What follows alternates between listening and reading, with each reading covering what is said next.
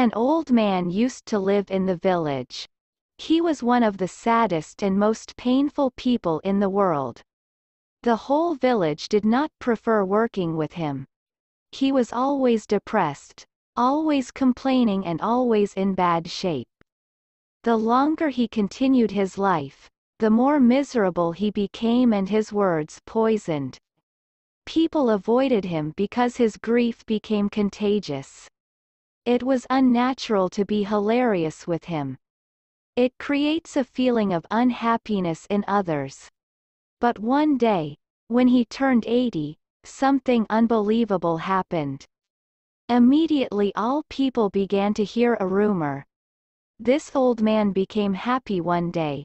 He did not complain about anything, always smiling, and even his face was funny. The people of the whole village met. They asked the old man, "What happened to you? Nothing is different. 80 years I have been chasing happiness away from me, and it was useless to me.